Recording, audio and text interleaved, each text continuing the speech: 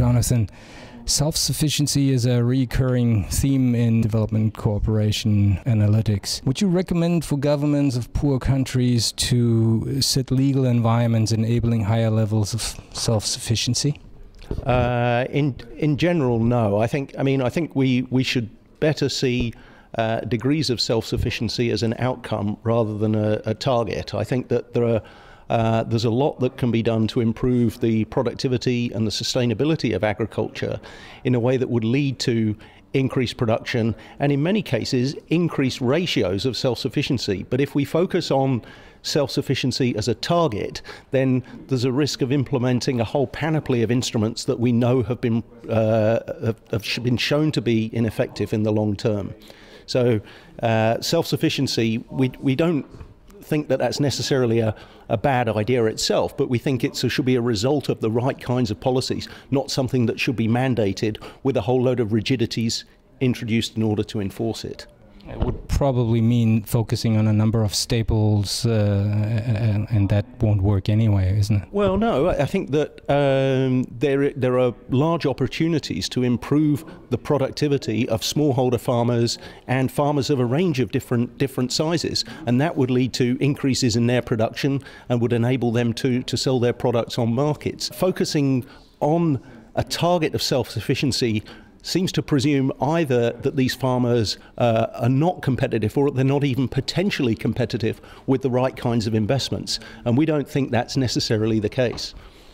Emerging economies seem to have passed through a stage where they basically taxed before. They taxed heavily the agriculture, and then when they really emerged, they've been doing what the rich countries been doing. They actually subsidized them. Does that actually mean don't fiddle with the small policies with a little staple food there, and this basically shift and subsidize your agriculture? Well, I wouldn't draw that lesson, no. I think if you look at the poorest countries, in many cases they do still have a tendency to suppress prices to the benefit of urban consumers. So even coming back to that earlier question about self-sufficiency, often what we're not doing is providing producers with a higher price. We're actually suppressing their incentives. And the main priority for those farmers is to actually let them respond to market signals in a way that they've not hitherto been able to do.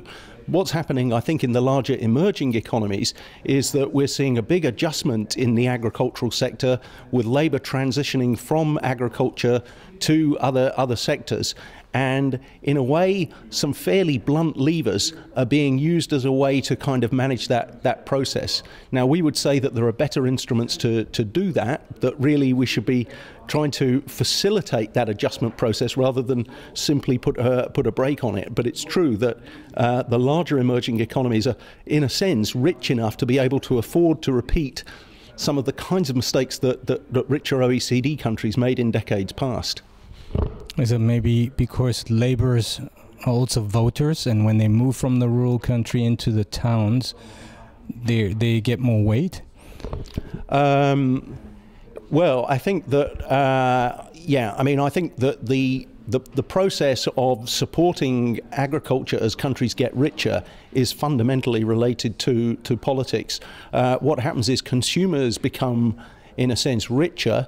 They can afford to pay more for their food, and they're less aware of the extent to which they're implicitly being taxed, whereas a narrowing band of producers have a greater interest in trying to lobby for and obtain support. So we think it's this development is something that is essentially a political kind of response. It's one that we saw in OECD countries, and we're also seeing to a considerable extent in emerging economies too.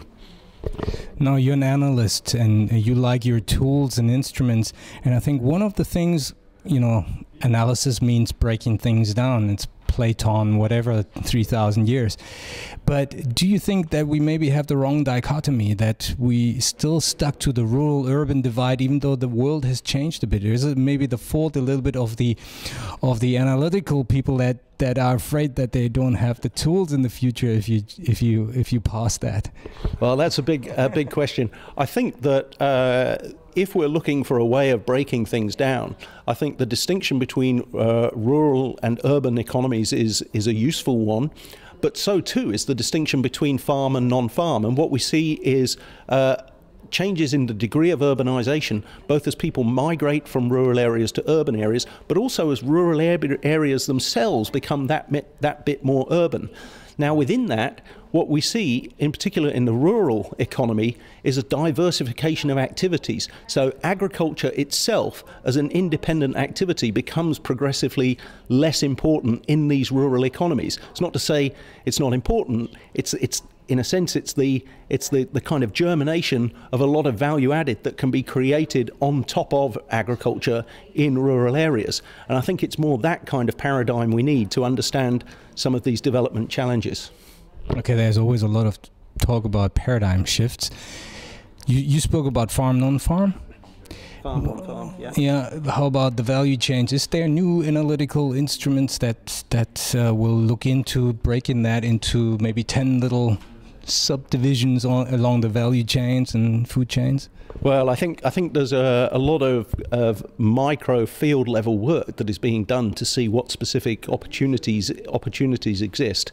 At a broader aggregate level, we know the benefits of value added creation, and also it gives us a lot of insights into the role that trade plays. Often we really underestimate the importance of trade because we fail to account for the importance of value chains. We think, oh, what we're doing is we're protecting a particular sector, but often many times what we're doing is we're also imposing a tax on that sector because it's forced to pay, for example, higher prices for inputs.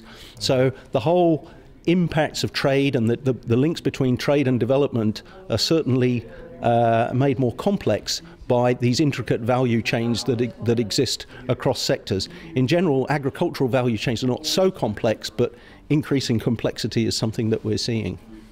Thank you very much. Thank you.